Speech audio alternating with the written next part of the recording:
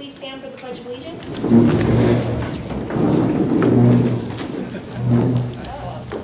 It's there. It's there. Okay.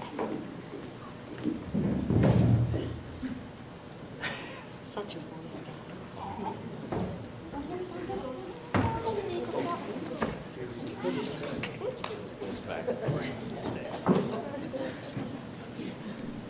I pledge allegiance to the flag of the United States of America and to the republic for which it stands, one nation, under God, indivisible, with liberty and justice for all.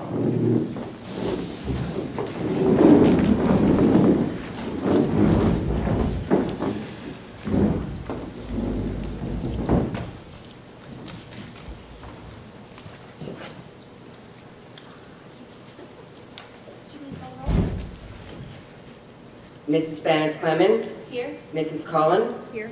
Mrs. Dolan. Ms. Kilberry. Mr. Kraus. Here. Mr. Rice. Here. Ms. Thompson. Here. Mrs. Walters. Here. Dr. Yarnell. Here.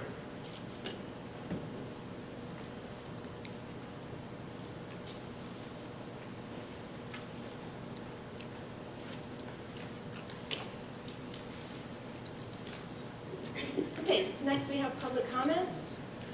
The Pennridge School Board welcomes public comment. According to Policy 903, we remind everyone of the following. Public comment shall be limited to 3 minutes unless otherwise specified by the board. Participants must be recognized by the presiding officer and note their name and municipality. All statements shall be directed to the presiding officer rather than individual board members, district employees, or members of the public.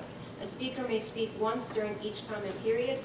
Please note that these sessions are designated for comments to protect the confidentiality and privacy rights of all members of our community. The board encourages members of the public to direct any comments regarding particular individuals, such as students or district employees, privately to the superintendent or other appropriate administrators or board members, or to communicate with the board and superintendent privately by sending an email to psdschoolboard@pennridge.org. Questions raised and not addressed may be followed up at a later time. Madam President, I would just note that we have 6 or 7 speakers, which is a good amount of public participation for us. And so I would remind the speakers that as Ms. Spanis Clemens indicated under Policy 903, we have 3 minutes. To make sure that we're fair to everyone, it's 3 minutes, and then that 3 minutes can last a couple more seconds, and then we ask everyone to sum up and move on. And again, that rule is equally applied. There is another comment period at the end of the meeting as well, so everyone will have a chance to have their say. So, thank you. Thank you. Okay, first we have Kylie Watson.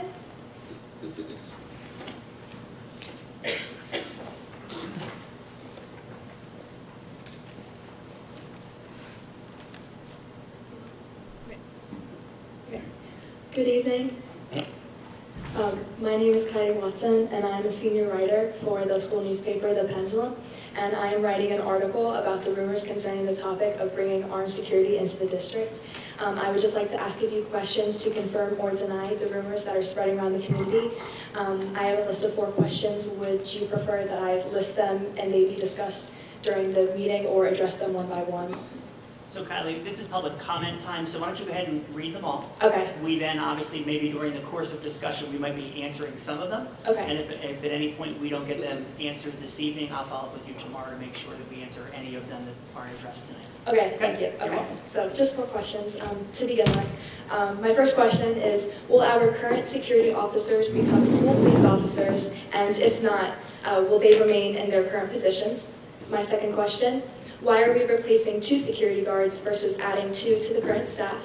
My third question, why not just arm our current security officers versus bringing in 2 new armed security officers? And finally, does Pennridge School District have a high crime rate that justifies a need for police officers or armed security guards? Thank you.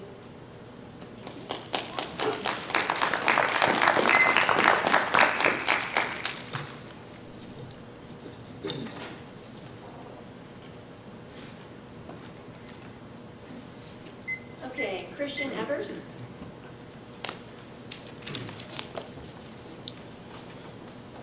That's on. Okay. My comments are also about the armed guards in schools. First, I'd like to ask you to justify the need for armed guards in our schools. Has there been an increase of incidents that require armed guards? Have we had a need for deadly force, which is concerning? Please give us the data regarding these threats that might help us understand the path that we're taking. If approved, who would these armed guards be? What would be their qualifications? Will they have the same duties as regular police officers in our community? Would they have an education background to help us help them understand the students they may be guarding? And finally, would they be looking out or would they be looking in, which concerns me. Also, I'd like to comment on the cost of the measure. I worry that if we place an armed guard, it sounds like in the high school only, parents will request armed guards in all the schools. Since the district has 7 elementary schools, 3 middle schools, 1 high school, the Upper Bucks Technical School, I figured there would be a need for 17 armed guards total. I figured this by 1 in each elementary school, 2 in the remaining school, or in each of the remaining schools because of the several floors. It could cost well over $1 million annually. I don't know where this money will come from. I understand the safety of our children may not have a price tag, but it does. It will cost. Will these funds come from increased taxes, cuts in education, or an end to athletic programs and arts programs? I'd like you to answer these questions somehow throughout the meeting.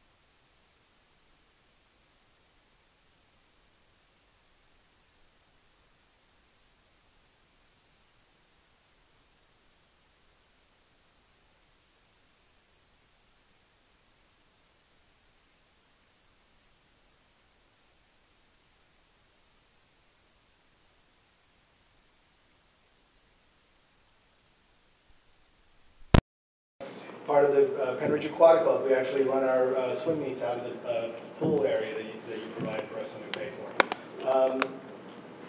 Past 2 years ago, the doors were open and our parents got in and out. This year there was a different policy, which my wife didn't agree with, but I agree with, where you actually had a parent sitting at the door allowing the parents and kids coming in. I do believe in hardening the school. I do think there's a certain level of security we need to take. I've been here since 2007 when the school was built. I haven't heard of anything crazy happening. We implemented these different procedures. Why are we going from, we added more security guards, which I welcome. Great job in that, but why are we moving from these measures now to an armed security guard? Is there a warranted need for it? And you have to bear with me. I grew up in Brooklyn and I went to school in Boston, so I've seen different things. I moved to this area for a different reason, and I didn't want to have armed security guards for my kids. So. But I just want to hear your reason. Thank you.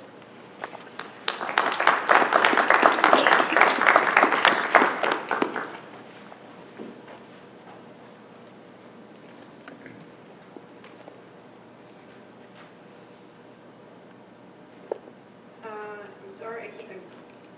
Gianna Wasserman? Gitano Wasserman? Hello, my name is Jatana Wasserman, and I'm from Bedminster Township. I have 1 child in the high school and 1 at North Middle School. Both will be at the high school next year. My family and I used to live in Sandy Hook, Connecticut, and I followed the gun violence epidemic since the a little over 6 years ago in December of 2012.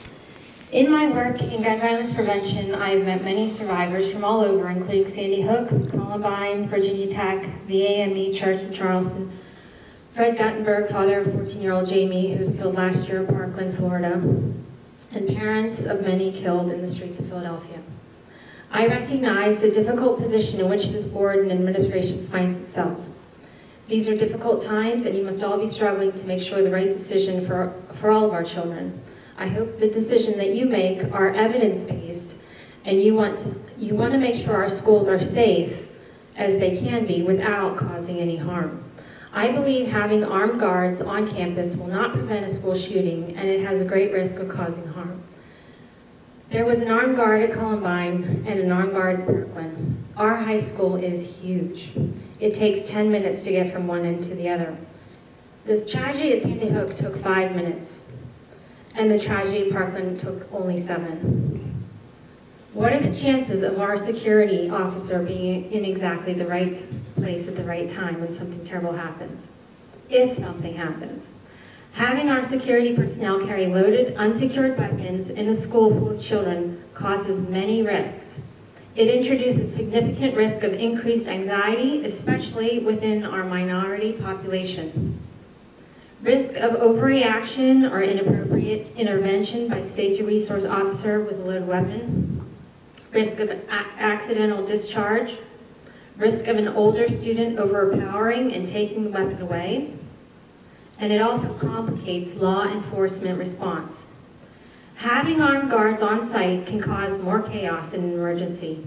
Armed guards have been also victims caught in the crossfire, unintentionally shot in the heat of the moment. Just 2 weeks ago, a police officer in civilian clothes was shot by friendly fire during a robbery in Queens, New York. During a shooting last November at a bar and grill in Chicago, police entered a chaotic scene and shot the security officer dead. Any perceived benefit of having armed guards on campus is outweighed by the risks. So if you don't do this, what can you do?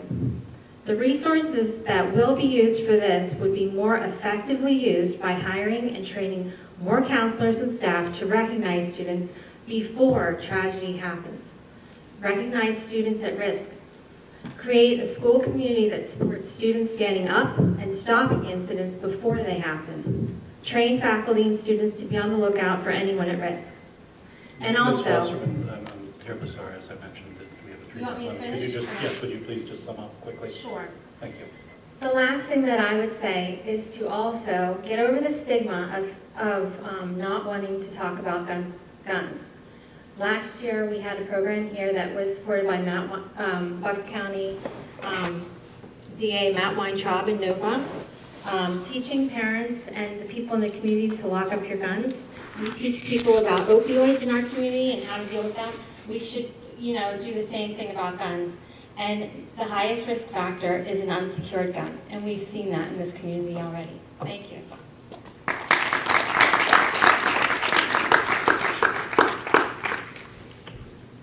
I apologize, I went out of order. Jim O'Connor. I'm not.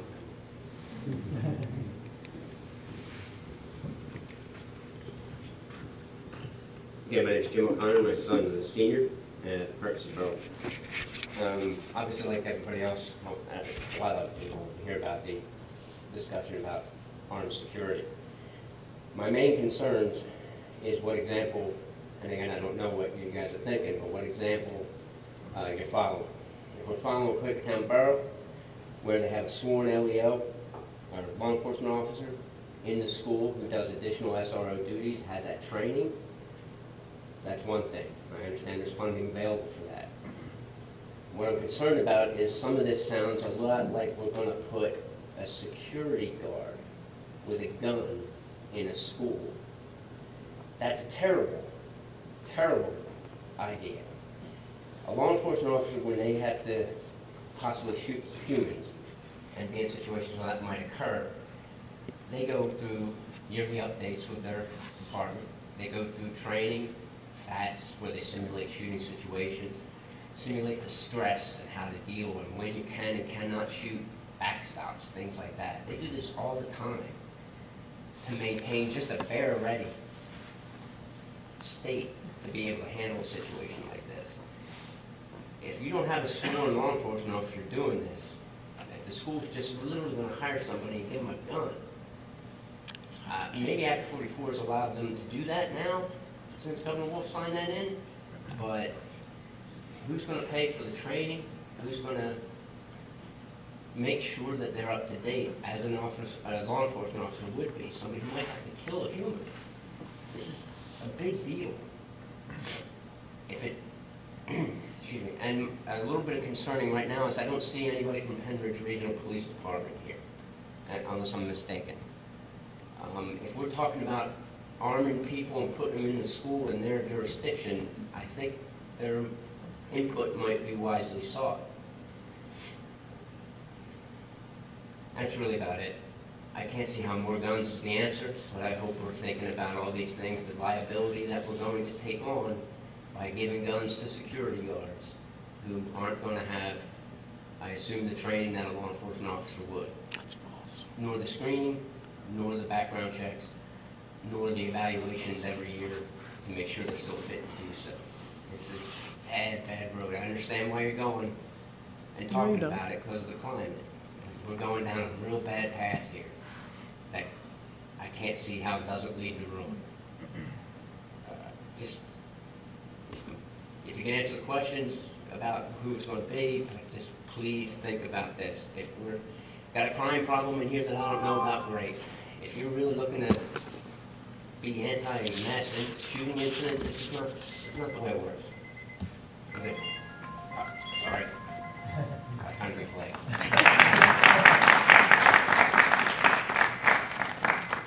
Barry Casper?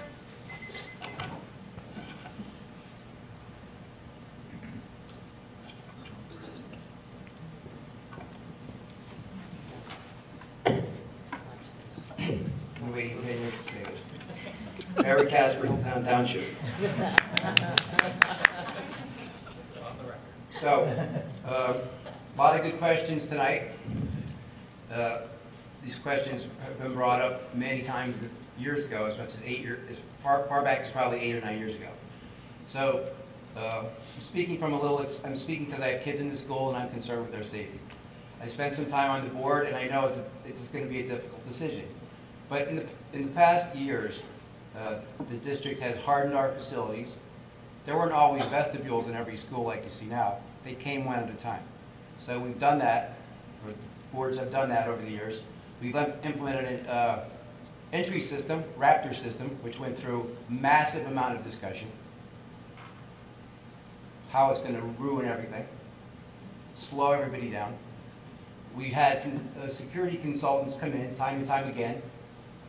The gentleman before me wondered where Pennridge community was. I was wondering where you were, to be honest, no offense.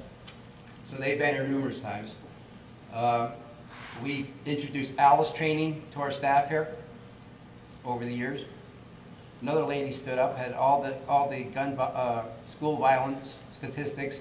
I didn't check them. I really didn't come that prepared tonight. It was kind of a spur of the moment thing. So we've had a gradual progression of taking care of all we could to deter us from being on the map. And I think we've done a good job of that. Now we're at some new things have occurred where in the past few years, Pennridge has gotten themselves on the national scene by almost painting a target on ourselves when I used to sit up there, because suddenly we're in the national news for student protests. Suddenly we're in the national news for bathroom signs. So to me, we're like inviting people to say, oh, well, now they know who we are. Countless lawsuits that you'll never know about. There's things you talk about in executive session. I wish I could say them here, but I can't.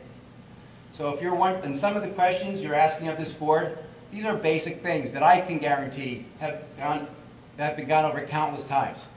So I'm here to support whatever decision you make. I know these board members, there's probably 40 different board members, 3 different superintendents involved with arriving at this time, at this date. Are we going to go through with this, okay? So I'm going to rely on the time already that was put in by everybody, and that knowledge. And we're not the first ones. We could have been. And finally, I know I'm running out of time. This armed security guard discussion has been lingering for 3 years. Just this part of it, where we were going to do it. Then we pulled out. What are we going to do? Are we going to have our own police department? Are we going to tap into regional police? They'll come up with a decision, okay? Mr. Casper, I'll just ask you to to sum up, if you don't mind, please. Thank you for your time. I think you know where I'm coming from, and do a good job. We're counting on you. Thank you, sir.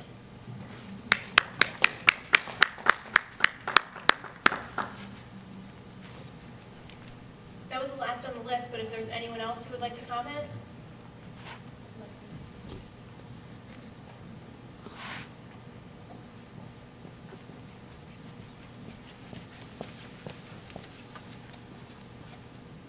Hi, I'm Haley Murphy. I'm a senior at Pennridge, and I'm from Percy Borough. And a couple of the things that I wanted to bring up also regarding having a security officer in school with a gun. I recognize that a security officer seems to be the thing to put a Band-Aid over the problem, but it really doesn't address the root of the problem, and that's issues with our own students. And this is an education environment. I don't want to see students that are afraid to go to school because they can't trust the person that's put in place. And sorry. I would like to address that there's been a rumor going around that the requirements for a security guard holding a gun in the school would be 3 years on the police force as well as a high school diploma or GED. And I don't see this as enough for a person with the responsibility to have a gun around students. And I'd like to mention, as Mr. Connor brought up, that a person in the school needs police training, but we need to go beyond that. Pennridge is not a district in the city that has a terrible crime problem that needs to be addressed immediately. This is something that should not be a rash decision, and I don't think that pushing it through as fast as we can so that we can get to a possible solution is not the right thing to do. Thank you.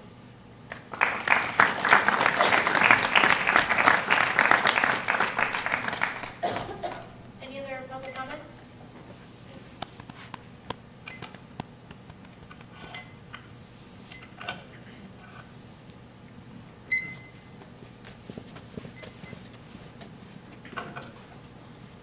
Connie Seeger, I'm a resident of Percy.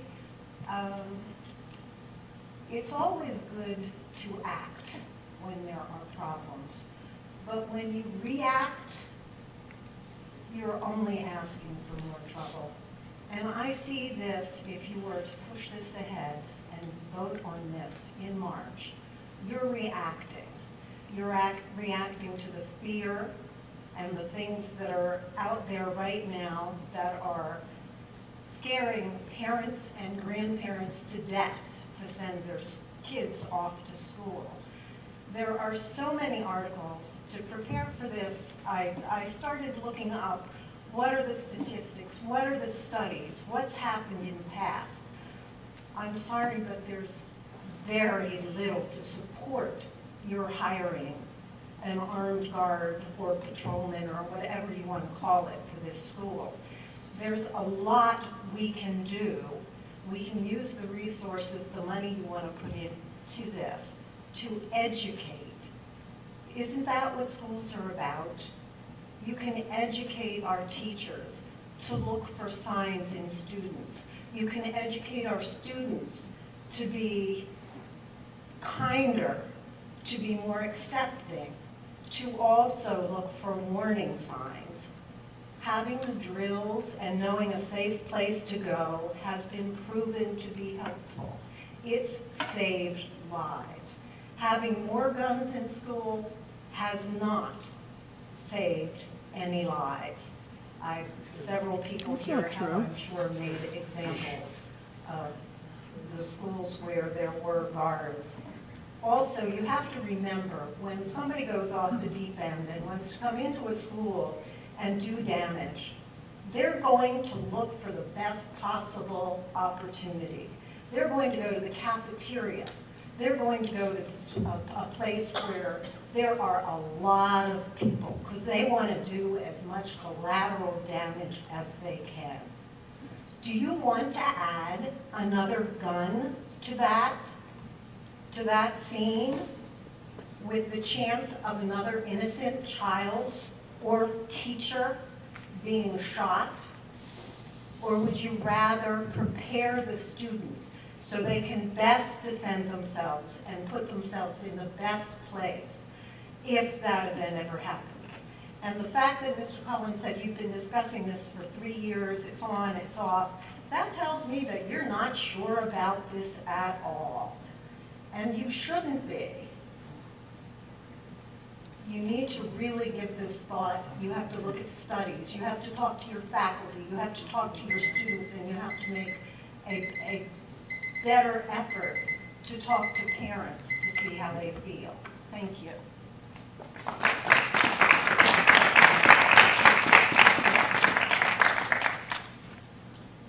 Any other public comments?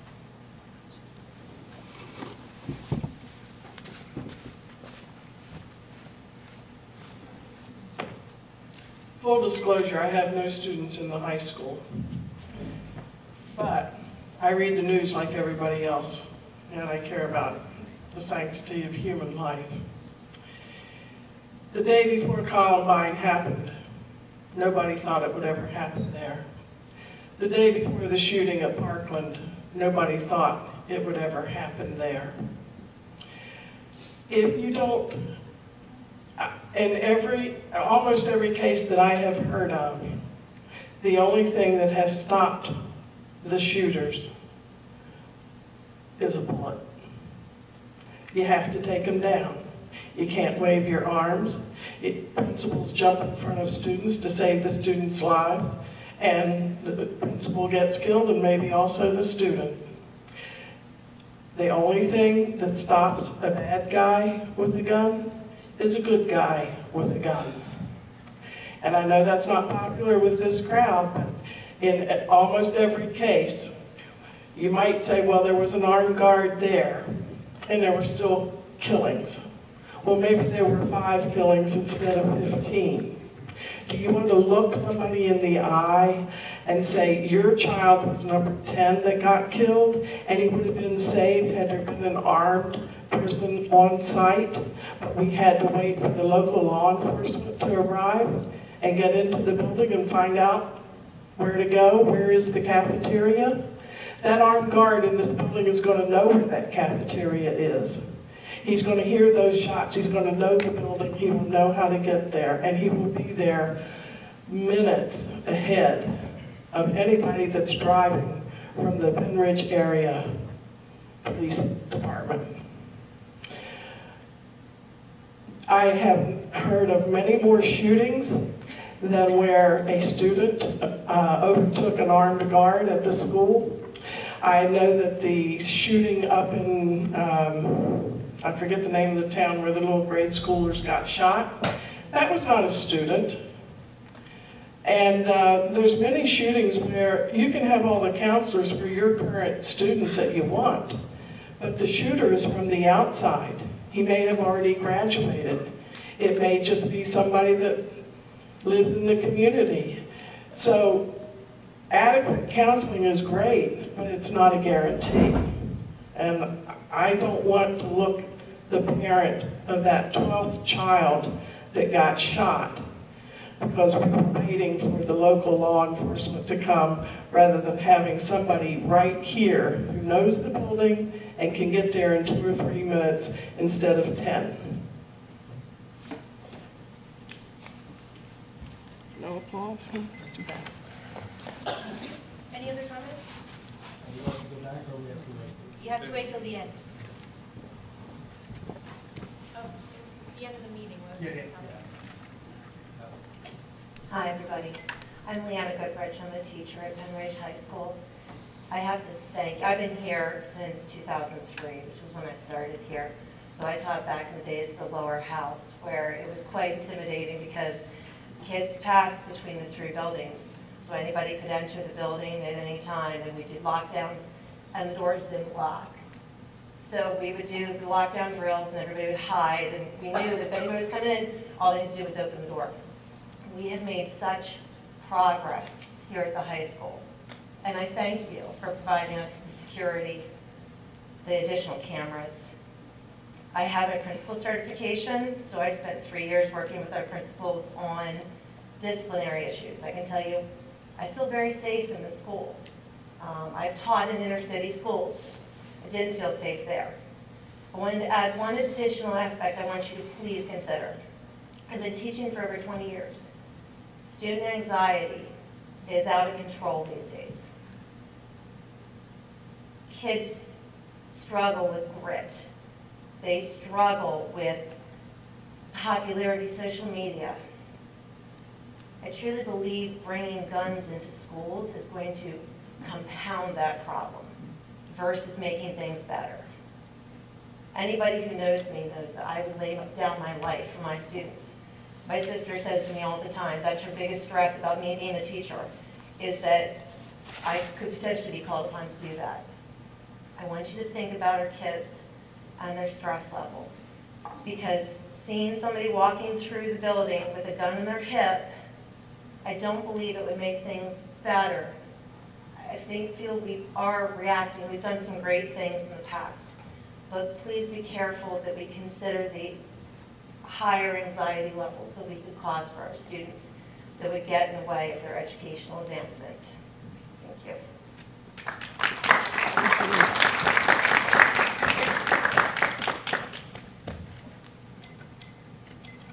Any other comments?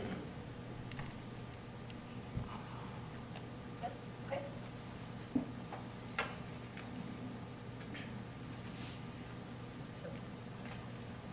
The item from a discussion standpoint is on the agenda. So we're going to wait till we get to that agenda item to have that discussion since it comes out of committee. So it's only going to take 5 or 6 minutes for us to get there, but I just wanted people to know that since it's a discussion item and not a voting item. So we will get there when it gets to the agenda, so we'll be there quickly and then talk through some of the items. Thank you.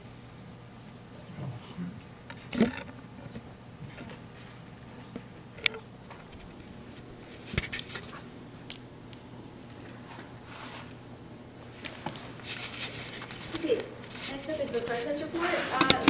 So what I wanted to talk about, I'm focusing on one thing so I don't take a lot of time because it's a complicated topic.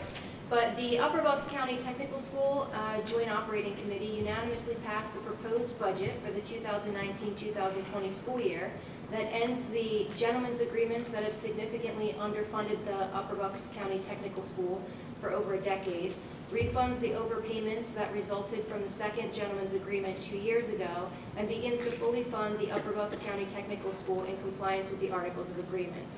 The Joint Operating Committee members, along with the superintendents and business administrators from all 3 sending schools, work together with the administration from the Upper Bucks County Technical School to accomplish these goals. Back in 2006, a gentleman's agreement was put in place that would artificially cap district increases and pool substantial funds from fund balance, creating a structural deficit. The caps were proportional, so sending districts were underfunding it equally. In 2018, a second gentleman's agreement was put into place by the JOC, requiring the district whose payment would decrease to give up that decrease and make the same higher payment it had the year before. This resulted in Pennridge disproportionately making an overpayment of $136,442, and Palisades making an overpayment of $24,718. The Pennridge School Board voted down the budget. The Upper Bucks County Technical School budget only needs a majority of 2 districts to approve it, but to change the funding formula being used, the majority of all 3 districts would have needed to approve it. This current budget that we have, that was just passed, the proposed budget was passed over at the JOC. This budget refunds those overpayments, so it credits us back the $136,000 overpayment, and also credits back Palisades, and follows the funding formula as written in the Articles of Agreement. It also bases the budget on actual spending as well as fund balance actually utilized last year. So it puts us in a better position to fund our tech schools across the board. And I'd just like to say that, you know, all 3 districts worked really hard on this, and I appreciate all the hard work of our JOC board members, the business administrators from all 3 districts, and the superintendents, and you know, the leadership of Dr. Harner, who is you know, the superintendent of record over there. So, thank you. And next up is the superintendent's report. I'm going to focus on 11 items because Pennridge is awesome. I just want to share some good news items over the last month since the last time we've met. First, I want to tell you about our governor's STEM team project. The governor started a new proposal where he had asked STEM teams, he gave them $500 to generate an idea, and that the purpose was to say, how can you improve Pennsylvania through STEM? The only requirement was you couldn't spend more than $500, and the project had to be able to be expanded easily to a larger scale, because some of these projects they hope will actually get funded and will expand to a larger scale by the state if they are. So the Pennridge High School team, consisting of Sophia Goodson, Anna Dant, Morgan Leo, Brady Schneider, and Connie Cohen, competed this past Friday at the Montgomery County Intermediate Unit. Our team, named the Nerd Squad, and under the direction of Miss Melissa O'Brien, a biology teacher, received the highest presentation score out of all the teams that presented that day, and will be representing Bucks County at the state competition on May 9th and 10th. Dr. Scheid and I were able to see a run-through of their presentation on Thursday afternoon, and it was simply amazing. They designed and produced a functional prosthetic finger that was printed using solely a 3D printer and recycled plastics. We're so proud of the team and the way they represented Pennridge. One of the things that the judges commented on was the fact that they had strong partnerships within the community. Mr. Dale Tennant, who owns Tennant Manufacturing in Telford, actually lost a finger recently in one of his machines at his office, and they designed the finger for him. He attended the competition with the students. He also has been giving the students tips and tricks on how to mass produce the prosthetic, since this is part of the rubric for the next step of the STEM competition. The judges were quite impressed because they had never had a partnering community member attend a presentation before. The students did an excellent job working as a team, and they certainly made Pennridge proud. So congratulations to the governor's STEM team.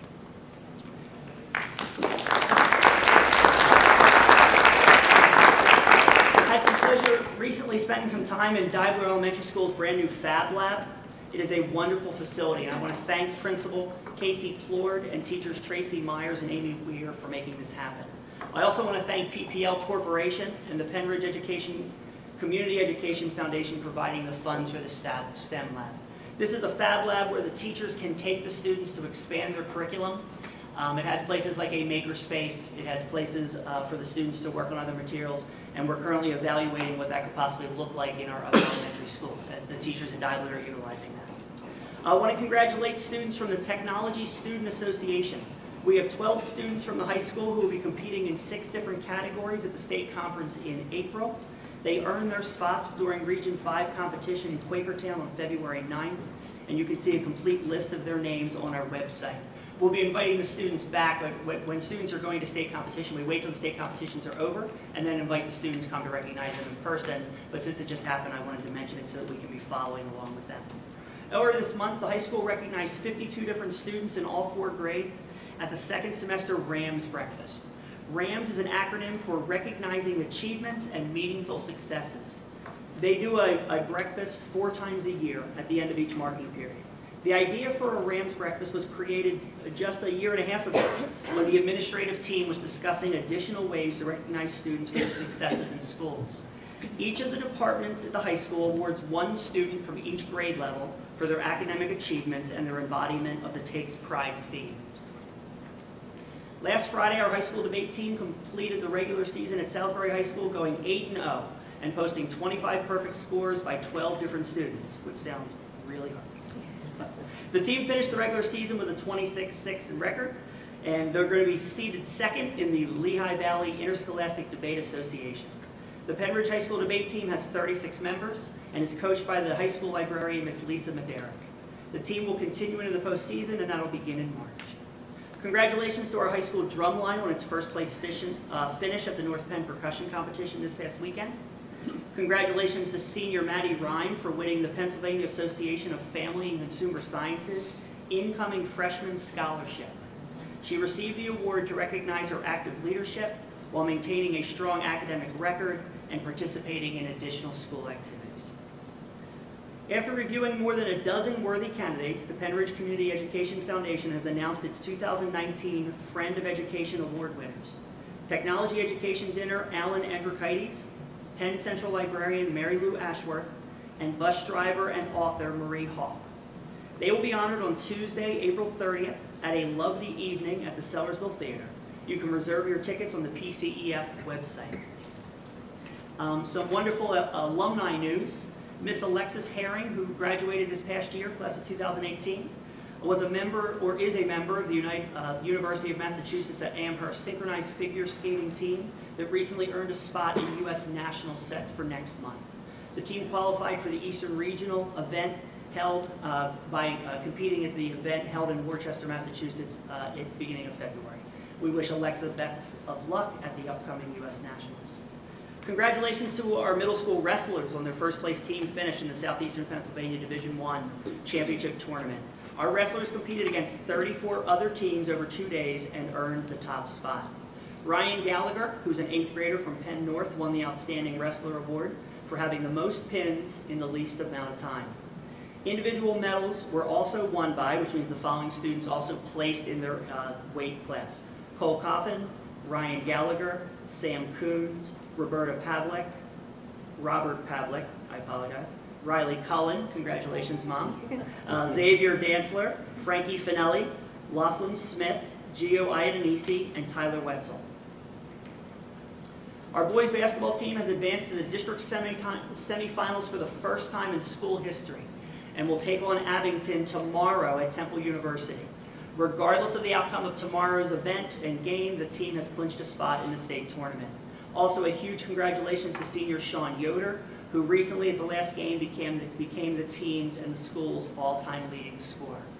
Also, a congratulations to our girls basketball team, who had its best season since 2007 and came 1 game shy of qualifying for the state tournament.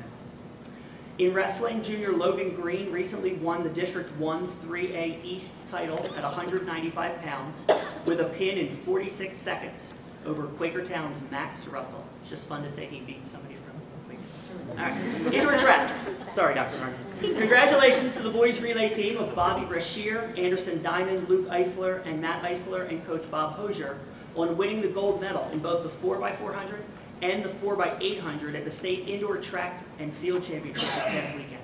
In addition, Anderson Diamond also won 2nd place individually in the 400 meters.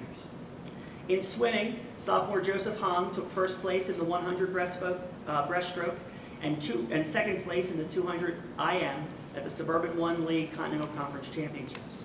In bowling, Zach Valentine and Casey Mannion both earned spots in the regional tournament.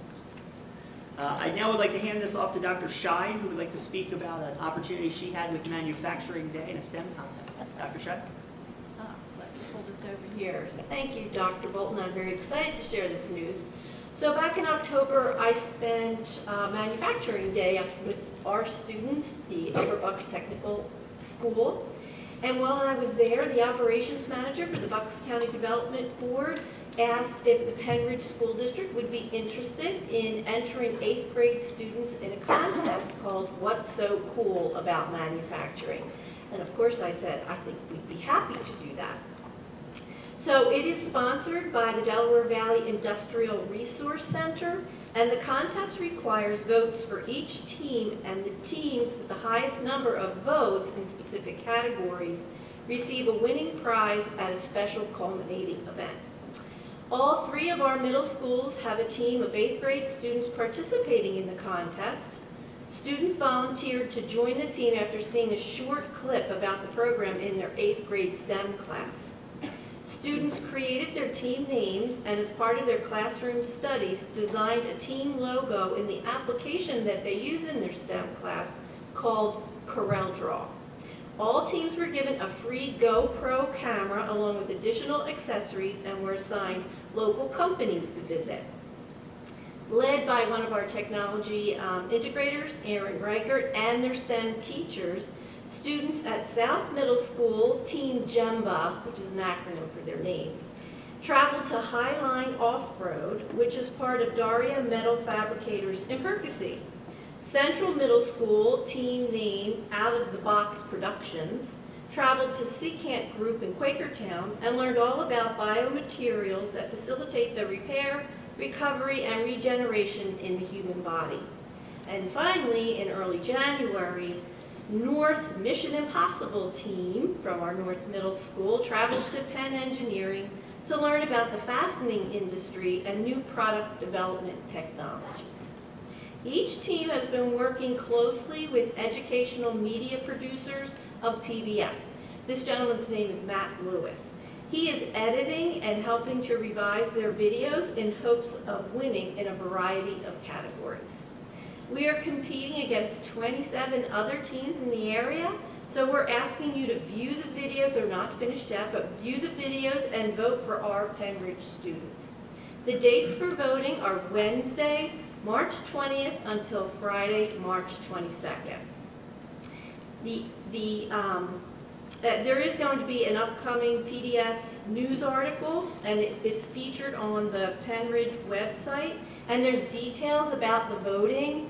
And it's a really cool icon. It says what's so cool about manufacturing. And when our students are finished the videos, you'll be able to vote for those. And if you're familiar with American Idol, you can vote and vote and vote as many times as you would like to. So we are encouraging you to do that. And we will be messaging this again and again, but we're really proud of the students. And I actually got to see an almost finished product at South Middle School today. And it's really a lot of work for our students. It's a fantastic opportunity. They were able to go out to these local manufacturing businesses here. But they took a lot of footage. So they have like 15 minutes of footage, and they have to shrink that down to 2 minutes. And it's really a lot of work, and it's very exciting, and we hope that we get the support of everybody in Pennridge School District for the contest. So thank you, Dr. Thank you for working with your team, Dr. Shai. And as equally as exciting as the STEM contest, I have asked Mr. Dahlbert to provide an overview of the budget development and timeline process, just so that we can be aware, since there are certain things coming up. So, Mr. Dahlbert, go ahead. I apologize. Talking about the budget development for the 2019-2020 budget. Budget development started back in September when the business office developed the budget calendar for the year and submitted that calendar to the board, the finance committee that month. And then in October 22nd, the school board passed a resolution to not increase taxes for the next year above what the Act 1 index, which is 2.3%. So basically, this allowed the board to bypass the requirements for the Act 1 preliminary budget, which would have been due in January, by passing the resolution to not raise taxes above the index. And I say that if needed, okay? I'm not saying there's a tax increase, I'm saying if needed, the board would not be able to raise taxes more than 2.3%. Then in early November, cabinet members, principals, supervisors, and department heads all received budget calendar and budget development instructions and entry guidelines to enter that information into our accounting system. And in November and December, all principals and department heads met with their staff and their buildings to develop their budgets for the 1920 fiscal year. At the December finance meeting, we held a budget kickoff and outlook presentation where we went over some historical data with the board and gave some facts and figures looking forward to the new year. Then on January 7th, the deadline came for all preliminary budgets by all departments to be entered into the accounting system, and at that point in time, the business office takes over, begins their work in the budget process. In January, we also begin to develop the revenue budget for the next fiscal year. We begin this by utilizing a combination of historical collection of data and future projections. We look at the certified assessed value utilized for the county and township real estate tax bills. We use this to estimate the assessed value for the upcoming school real estate bills. The review and estimation of the revenue numbers will continue from now on through June when we finish the budget process.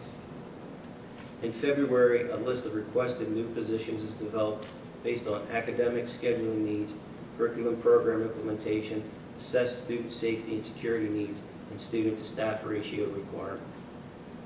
At the same time, the HR department, Human Resources Department, develops the personnel budget by utilizing the cost for the current staff that are employed by the district for their salary and benefits. At that point in time, we developed a spreadsheet for every budget which is implemented by the department heads and principals, and then we use those spreadsheets to compare 3 years of data, current year budget, and requested budget. At that time, the superintendent, business administrator, and director of finance meet with each cabinet member, principal, supervisor, or department head to review their preliminary budget. These 22 meetings are used to review 33 budgets, and they start the third week of January and run through the second week of February. Last year, during this process, we eliminated $455,000 in expenditures just through this process. Also, in early February, the governor of the state makes his budget address to the legislature. And from that address, we receive estimated revenue data from the state regarding our basic education funding, our special education funding, our transportation funding, and other smaller line items. At the March 12th finance meeting, we will take a first look at the general fund budget. And at the same time, the transportation and operation departments will present their budgets to the board for the next year. The teacher's contract states that as of March 1st, teachers who are thinking about retiring must submit their information to the district with their intent to retire. And this information allows us a great deal of help in determining what the staff needs are, what the costs of the staff are, and so forth. Then at the April 9th finance meeting, we'll have another budget update for the board, and at that point in time, the people services and the technology departments will present their budgets for next year to the board. At the May 7th finance meeting, again, we'll look at an update of the general fund budget, and at that point in time, the curriculum and program improvement budgets will also be presented to the board. We'll schedule additional budget meetings throughout the spring if needed. But at the May 13th voting meeting, that is when the first vote on the 1920 budget will occur by the board. Then at the June 11th finance meeting, any additional budget changes will be made at that point in time. And then at the June 7th voting meeting is when the board will vote to pass the final budget for the 1920 schools. So that is a lot of information in a short period of time, but it's kind of a calendar that we go by. Can the board members vote as many times as they want for the budget, or can they only? All right, never mind. Only if it's yes. Thank you. My final item has to do with Rachel's challenge. It's been up the whole time. Great, thanks. We're really looking forward to the presentations on March 12th and 13th. Just a reminder that all students in grades 6 through 12, all our middle school and high school students will see an age-appropriate presentation. High school students will see something that's called Rachel's Challenge, while our middle school students will see Rachel's Story. Both presentations have an equally important message, but the middle school version excludes some of the 911 calls and some of the television footage that is a little more intense that is included in the high school and evening presentations. And although it is a very serious topic, none of the presentations include blood, dead bodies, or the shooting of weapons. We will be sending more information out to our families in the community this week to make sure they're aware of the differences. We've gotten some questions about the appropriateness of this topic for middle school students, so I wanted to make it clear that there are different levels of presentations that are done. The evening presentation is identical to the high school presentation, so the community presentation would not be a place for small children from that standpoint. On both of the afternoons of the 12th and the 13th, teams of students and staff from each of the 4 secondary schools will receive formal training on how to keep the momentum going that will be realized from the assemblies and continue them in their schools moving forward. These teams will work to determine how best to incorporate the message back at their buildings and in upcoming years. I look forward to seeing their work and updating the community on the impact it will have on our students and community. I would invite each one of you and everyone listening to please plan on attending and invite every one of your friends to the evening presentation on March 13th beginning at 7 p.m. in the Pennridge High School auditorium. Mr. Darrell Scott, who is the father of Rachel, will be with us to tell her story and to encourage our community, as in Rachel's words, to start a chain reaction of kindness and compassion. The flyer that you see overhead is available in the table in the back, or you can see me for more afterwards, as well as information is on our website, Facebook, and Twitter. So I would encourage each of you to attend and to tell all your friends about it. We're really excited for the presentation. Thank you. And I just want to add that it's a really, really powerful presentation. I really hope that all of you will come.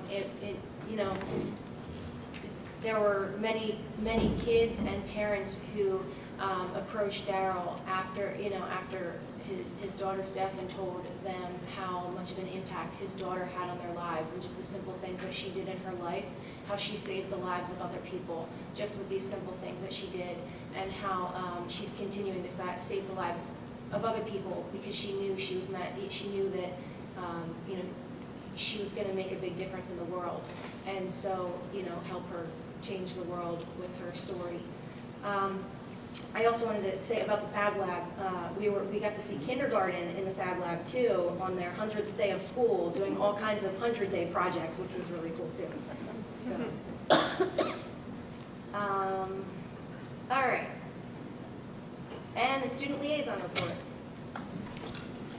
Well, representing on behalf of the students at Pennridge and student council, past event we just had was the winter ball dance at the Pennridge High School. It happened a few weeks ago. We had huge success, and we had lots of attendance from each grade, which was good. And in the future, we will be having a blood drive.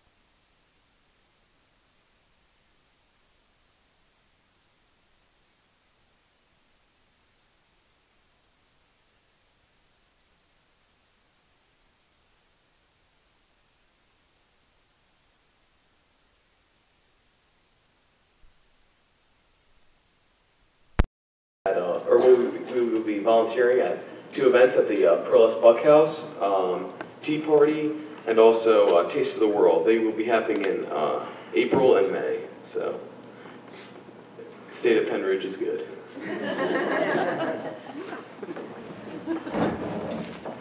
Hi, I'm Haley. I'm from the Upper Bucks Technical School, and I'm here to tell you some things that happened over the past month. So in healthcare careers, majority of the seniors passed their certified nurses aid test.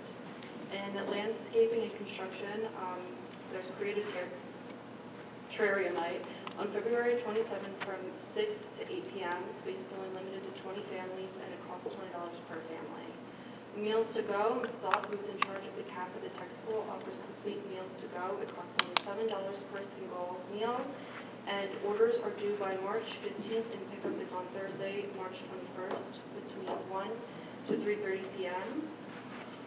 St. Patty's Day dinner, it costs $12 per meal. Miss Ott also offers meals for St. Patty's Day. Orders are due on March 8th. Is on March 15th between 1 to 3:30. And if you want to know what the meal set is, go visit our website. It's on the homepage. Breakfast with the Easter Bunny. You can eat breakfast with the Easter Bunny on Saturday, April 6th from 9 to 11 a.m. It's $8 for adults, $5 for children, ages from 3 to 9, and free for children to 2 and younger. It's also $5 to get a picture with the Easter Bunny. I just want everyone to know that the items that Haley just spoke about, the breakfast with the Easter Bunny, the Irish American menu, as well as some of their made-to-go meals, there are flyers along the front. So if you're interested in those events, I know they're also on the website. If you want to pick them up on the way out, Mrs. Dolan wanted to make sure that I mentioned this. So thank you both.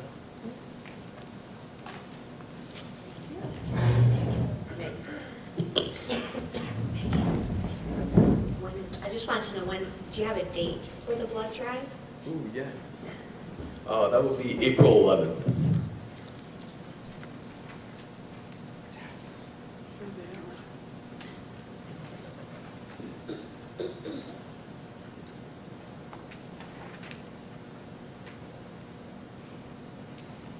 Okay, next up is the consent calendar. I'll make a motion to approve the consent calendar, items A through I. Second. Questions or comments from board members? All those in favor? Aye. Opposed? Motion passes 7-0. Oh, sorry, 8-0. I didn't realize we had one more come in.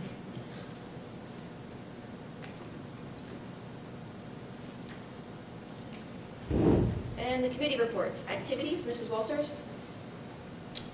Okay, the Activities Committee did not